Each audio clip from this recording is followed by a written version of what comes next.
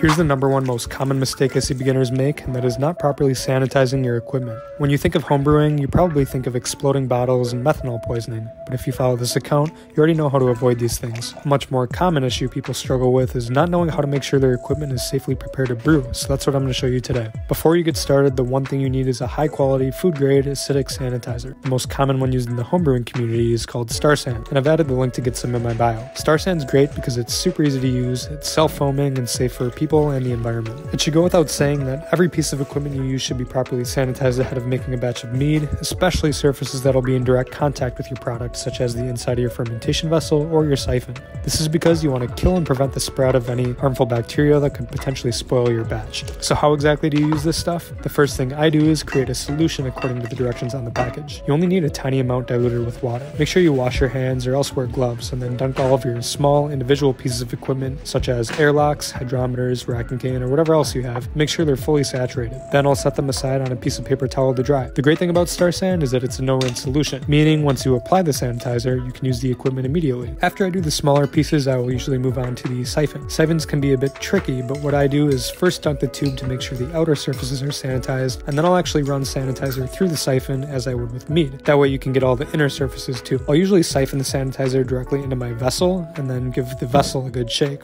once again making sure that sanitizer is getting into every nook and cranny. At this point, I dump my sanitizer and all the equipment is now ready for a batch. Let me know if you have any questions and make sure to follow if you want to see more homebrewing tips.